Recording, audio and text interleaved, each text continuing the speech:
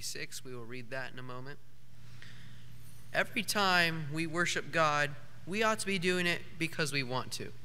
Worship isn't properly done if we're just doing it as a routine or going through the motions.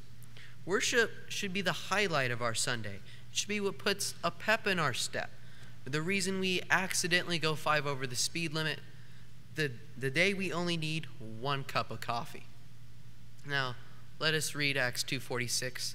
The Bible reads, "Day by day, continuing in one mind in the temple and breaking bread from house to house, they were taking their meals together with gladness and sincerity of heart."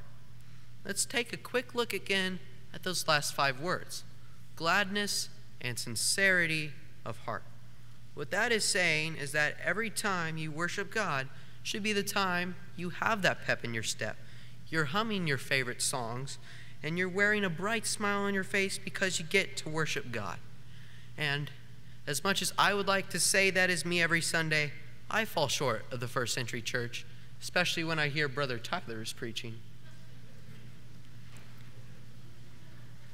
Now, I would like to ask you about your spirit during worship.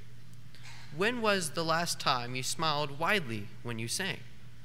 When was the last time you sang loudly?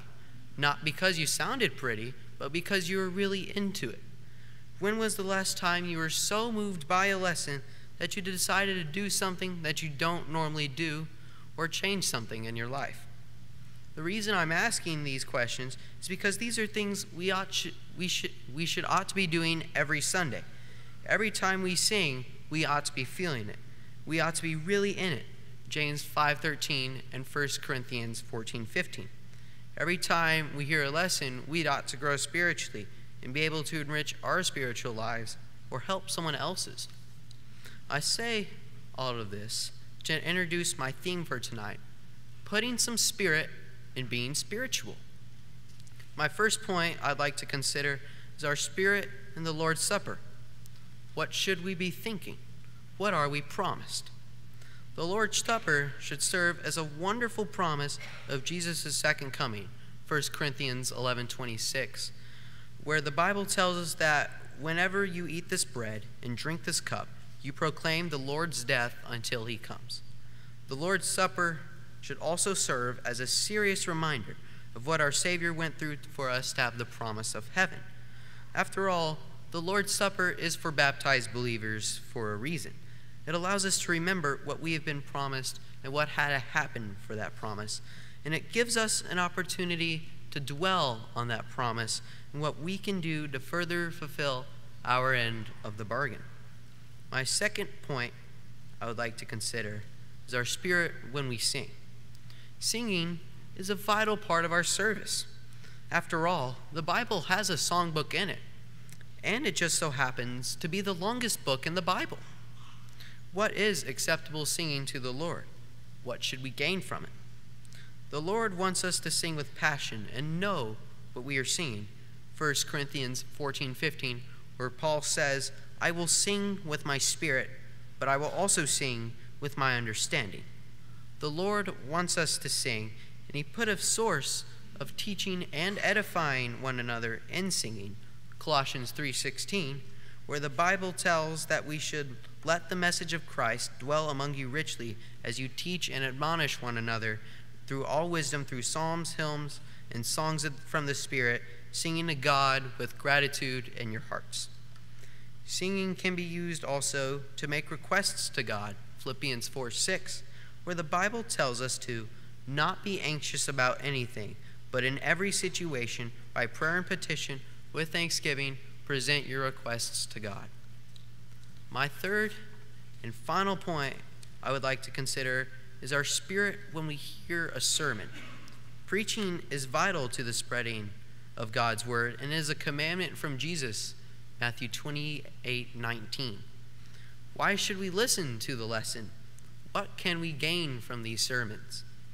We should always listen to what is being said, as it can help us in our spiritual lives. It is important that we pursue a growing faith, Romans 10:17, and that we implement lessons we hear into our lives. After all, we in the pulpit don't write sermons just for our benefit. These sermons are for the benefit of you and us. Sermons are also a useful way to study God's word, in that they mention Scripture, which can always be looked up and read, as we did with Acts 2:46 a few moments ago. Sermons are also relevant in our everyday lives and can be applied within them. Take my message tonight, for example. Let us consider quickly how we can apply it in our lives. We can do at least two things different in our lives. For one, as we sing, we can read and understand the lyrics, as we can be taught small but powerful lessons by these songs. A second different thing we can do is to apply the sermons we hear.